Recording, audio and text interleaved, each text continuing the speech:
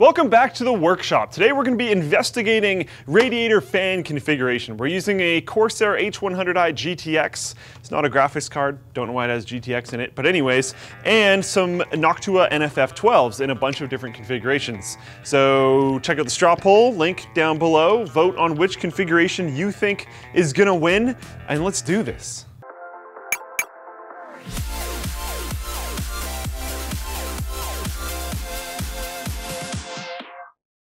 Corsair claims unrivaled comfort and universal compatibility on its new Void Surround headset featuring genuine Dolby 7.1 headphone USB adapter. Click the link in the video description to learn more. Our first test, we're going to have our NFF12s pushing air up through the radiator, just two fans, nothing super crazy with push-pull configurations or whatever, super simple test. Also in AI Suite in the motherboard, we have them pinned at 60%. With all of these tests, people go like, oh, well, maybe the fan speed was changing, which is why the thermal paste application didn't change. No, the fan speed is static in all of these tests. It's not changing. If it changes, it might change by like 10 RPM, which just doesn't at all matter. So, to IDA 64 we go. Let's test out our first configuration. So with the two Noctua NFF12s pushing up through the radiator at an ambient room temperature of 18.1 degrees, the core ran at 38 degrees. This is all done in Celsius. We've got our good kind of starting number. Let's move on forward. So now the fans are configured to pull air down through the radiator and into the case. So currently the airflow is sucking in that way. So running IDA 64 again, start test, and we'll see you in 10 minutes. Okay, so with the Noctuas pulling down through the rad, we had a room ambient temperature of 18.3 and yet again a core temperature of 38. So that really didn't make any difference having them push up or pull down. So moving on, we're gonna start doing two sets of fans. So this would increase your costs by a fair amount because a lot of coolers, including this one, will come with two fans, but not four. So if you want to move up to four, your costs are going to go up a whole bunch. So for this to be worth it, we need the cooling to have a significant improvement, just something to keep in mind. All right, so now I have two sets of fans, both pulling down into the case. So one set pushing down through the radiator, another set pulling down through the radiator. We're gonna check in 10 minutes, and there we go. See you later.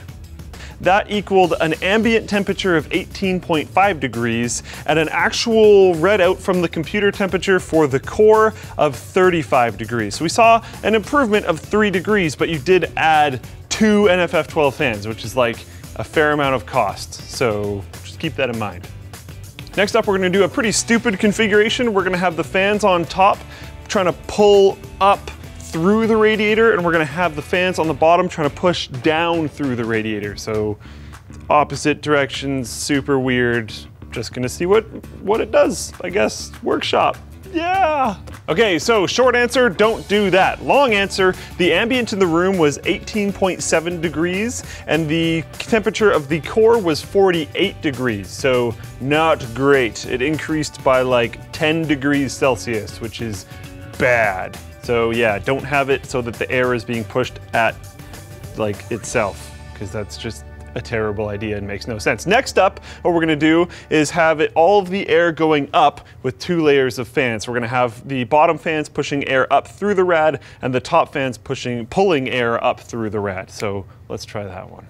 So fairly unsurprisingly, with an ambient of 18.7 degrees and a core temperature of 35 degrees, it's exactly the same as having the fans point the other direction. So right now, we have the fans pulling up through the rad for the ones that are on the top, and we have the fans pushing up through the rad for the ones that are on the bottom. Now we're gonna try single layer again, but on the top, which includes one of my favorite configurations, but we'll do that one last. So with the fans on top pushing down through the rad, we got a temperature through the computer of 39 degrees and an ambient of 18.8, which is about 1 degree higher than when we started with the fans on the bottom in the same type of configuration, but also about 1 degree higher ambient, so more or less the exact same result. Okay, and as I expected, last and definitely not least, pulling up through the rad. This is my favorite configuration and our favorite configuration here at Linus Tech Tips because of the dust management properties, where it will put the dust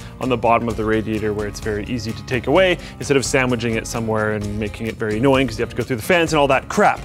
It, at an ambient of 18.9, which I would like to point out is almost 1 full degree higher than when we started, reached about 39 degrees on the core, which is exactly 1 degree higher than the ones we were running when it started. So it performs just as well as having the fans below the rad and is better for dust management. A win in my opinion. So as it seems to be with the workshop, the conclusion is it doesn't really matter that much in terms of actual cooling unless you do something stupid like make them face each other and conflicting airflow paths and all that kind of stuff.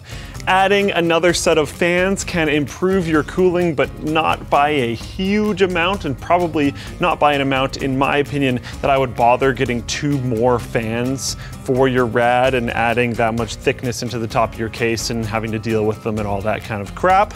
And last but not least, I would like to reaffirm that, in my opinion, the best way to put the fans is pulling up through the rad with the fans on the top so that the dust will get caked onto the very bottom of the rad instead of having it go in some other direction where the dust is going to get onto the fans themselves and onto the rad under where the fans are, which is an extremely annoying place to clean it off of.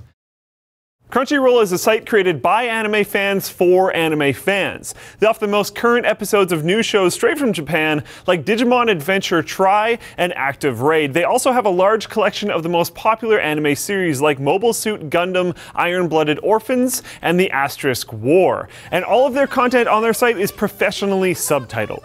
Head over to crunchyroll.com/Linus and you can sign up for a 30-day free trial of Crunchyroll Premium. The completely ad-free experience is able to be enjoyed with the benefits of premium streaming like 1080p, getting new episodes straight from Japan within an hour of their premiere, and being able to stream anywhere from any device at any time, including stuff like your phone, your tablet, your game console, your PC, whatever you want. You can continue your premium membership to Crunchyroll for only $6.95 per month. So again, head over to crunchyroll.com/Linus and check them out. Thank you guys for watching the workshop. Let me know other suggestions for things you'd like me to check out in the comments down below. Again, this doesn't have to be something that you don't know the answer to. If you just want a video to point at, so when someone asks you a question, you can be like, this, also look. Yeah, you can suggest that. Don't forget to subscribe, like the video if you liked it, dislike the video if you disliked it. Check out our other channels. We have a channel, Superfun channel, we have a Tech Wiki channel. They're both absolutely fantastic, just wonderful. Wonderful content creation over there, just great. Amazon affiliate codes, that helps us out a ton. Becoming a forum contributor, that helps us out a ton too. And you can buy some pretty cool t-shirts down below. Click up here for our previous workshop video.